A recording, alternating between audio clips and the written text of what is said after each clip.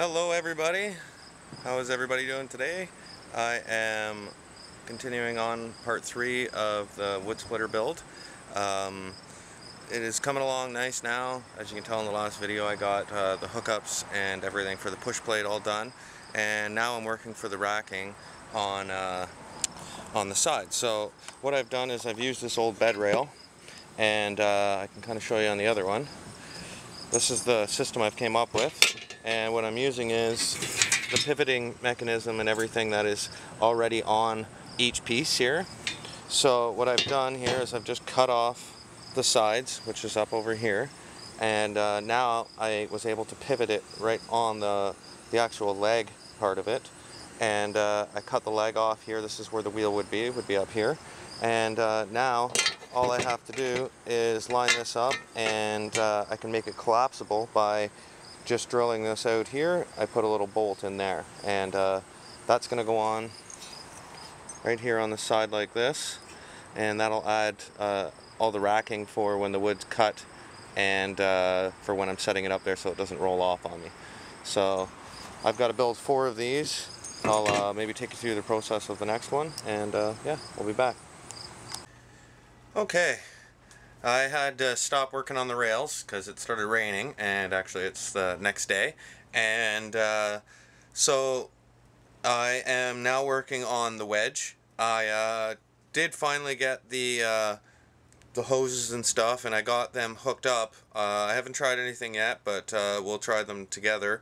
But again, it's raining, so right now I am working on doing the wedge. And this is my wedge, and at first glance it's massive, and the reason it's so big is that this is a 3/4 inch plate, and I wanted, because of the length of my beam, I have the room to have this size of a wedge, and I want to be able to have a lot of weld all the way around to make sure that this thing doesn't move. If I would have went with a really skinny one, then I only have that much to weld to. And with the height that this is, which is 10 inches high by 8 inches wide.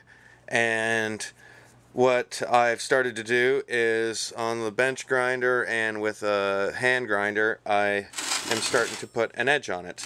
What I did was I drew a line in at 1/2 inch, or 3/4 of an inch is what it is, and then the same on the other side, and then I split the center of this with a line, and then I grind down to those lines, and that will slowly give me my my edge. And let me tell you, it's slow going. This is hard steel, so it's not the easiest to grind away, but I mean, it's got to be done, and this was a cheap way for me to make a wedge. So and the other reason that it is the size it is that right away I'm going to put this on like it is, and I'm going to try it out, and if I find that it's not splitting the wood like apart enough, then I can always weld on wings on the side that will allow it to cut into the wood and then slowly start pushing it apart, and then that gives me all this room to put a big wing on here. And haven't decided if I'm going to do that yet. We'll see how it performs, and if I have to, I will. So that's where I am right now, and I will, as soon as it stops raining, we'll take some video and I'll show you the ram actually working. This was a free ram from somebody that they gave me, and I've already, I think I can tell that the ram that's actually inside the piston isn't the actual one that came with that one originally, and I'll explain why later. But yeah, so stay tuned, and we'll check that out shortly. Okay guys, well, I'll show you how I have it plumbed up. This is only temporary. This was just so I could get the length of my the stroke on this, and this is as far in as this piston goes, so I'm guessing somebody at some time changed the piston out of the inside. There is going to be a control lever here. Right now I have it ran directly into my tractor, and I'm just using the control for the bucket.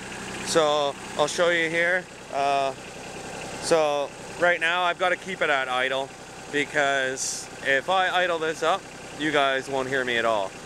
So it goes pretty slow right now. I'll light it up a bit. And it is quite the stroke on this thing. I'll let it go all the way out for you so you can see it. But obviously I'm not going to need it to go all the way back every time. So we're getting pretty close to the end of it here, but you can see how long that stroke is. There it is there. And so there you go. And I drew a line there, so my wedge is going to come here. And then my racking system to be off the back. So you can see that is quite the stroke. Way unnecessary, but it was free. So you use what you got, right? So, so the next thing right now I'm going to work on is building a bracket that will clamp over here and hold this thing in place so that it can't ever be twisted or whatever. So I've got to cut a little piece for the bottom. Let me see if you can see here. Let me shut the tractor off. There you go, you can see her coming back. I know I kind of spoiled it. Usually I wait till the end, but I kind of want to show everybody that it is working now, so I just got to, you know, do a little bit more work and we'll be splitting wood in no time. So, yeah, so what I'm doing is, I got to get this all the way back.